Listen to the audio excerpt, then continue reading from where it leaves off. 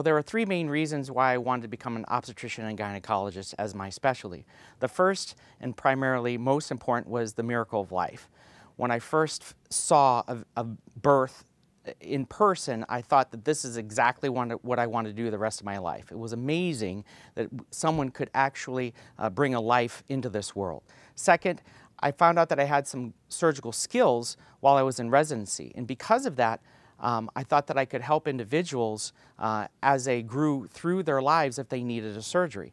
And lastly, just the fact that it's a cradle-to-grave specialty. We can take care of individuals from when they were born to when they actually are at the end of their lifespan. In terms of families, we get to take care of the whole gamut as an obstetrician and gynecologist. This is an all-inclusive healthcare system who puts patients first, and that's primarily why I like working in this system. But in addition to that, two important reasons are the fact that they educate future physicians. And I think that that's something that we can give back to the community.